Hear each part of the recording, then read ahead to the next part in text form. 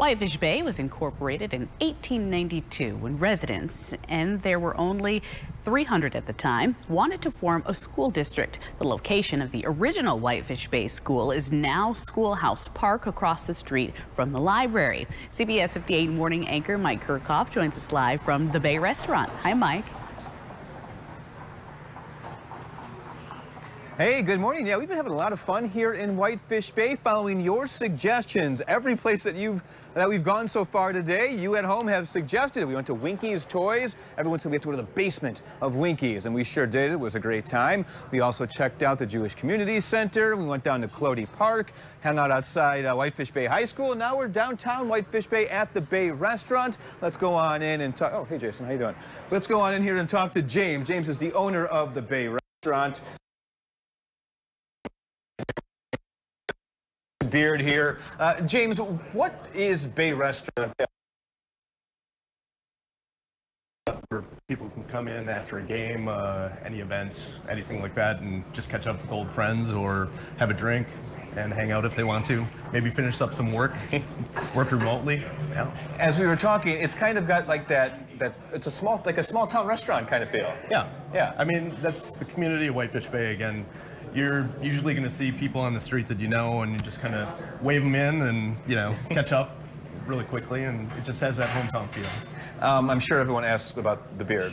Yeah. What's that about? They do. So about 10 years ago, I started competing at the national level. I saw a reality TV show called Whisker Wars, and next thing you know, all of a sudden I was at these competitions and growing facial hair. So look at that. Competitive facial hair, great hometown community. You got it all here in Whitefish Bay.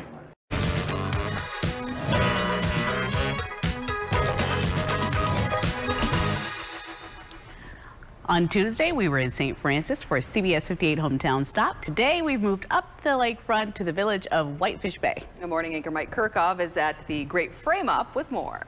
Yeah, welcome back out to Whitefish Bay. You know, when we posted that we were going to Whitefish Bay for today's hometown, we had so many great suggestions. We've been to a lot of them so far, at the Jewish Community Center, at Winky's, at the Bay Restaurant. And another one that a lot of people said we needed to go to was the Great Frame Up. Tom Harris is the owner of the Great Frame Up. Hello, Tom. Hi, how are you doing today? Very good, thank you. So why did so many people say we had to come to the Great Frame Up? I thought that's a franchise, right? Yeah. Well, you know, we're individually owned. We are part of a franchise, but I've been doing this for about 30 years. So we're one of the older businesses, besides a few. There's probably 5 that are older than that, but we've been on Silver Spring for a long time. I grew up in Whitefish Bay. I've been part of the Civic Foundation. We've done a lot of school art shows for grade schools, for high schools, so we really like to be involved with the community. Yeah, you really are a big part of the community. I think Tom Harris was one of the reasons that we had to come to the Great Frame Up. So what do you do here? You do commercial framing, but you do a lot. Yeah, well, we do it residentially, but we also do it commercially. We focus on archival framing for most of the parts so that we could take care of almost anything, from your expensive art down to a $20 poster. Doesn't make a difference. We can frame it all. But we really focus on the archival side of it to protect your heirlooms so that you have them forever. And then on the other side of the building? This is Gallery 505, and we represent about 60 artists from all over the world. So we've got them from London, from Spain, from New York, Arizona, Colorado, you name it. We like colors, we like textures, we like fun. And that's really what has always brought me into the art world.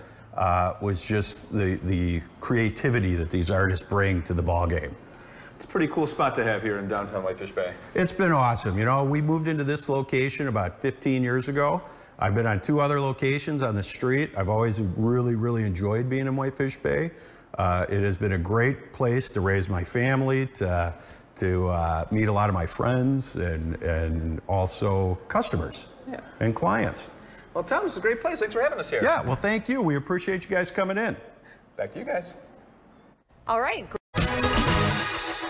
Today's CBS 58 Hometowns takes us to Whitefish Bay, and I wanted to start here in front of Whitefish Bay High School, just because I think it's one of the coolest looking schools in all of Wisconsin. It looks like Hogwarts or something. Education played such an important role in both the history of Whitefish Bay, and it still does today. So let's see what we got up to today in Whitefish Bay. We'll walk down this road.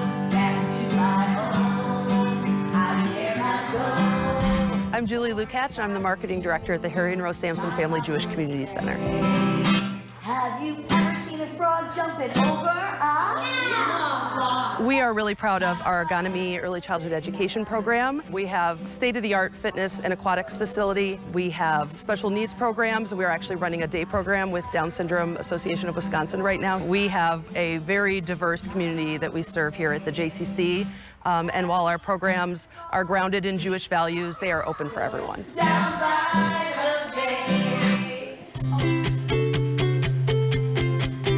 I'm Michael Stuhlmacher, third generation family owner at Winkies. Neighborhood store, family store, toy store. It's changed a lot. There's a lot of different, competition out there with the internet and different big box stores, but we seem to just stick to doing what we do best.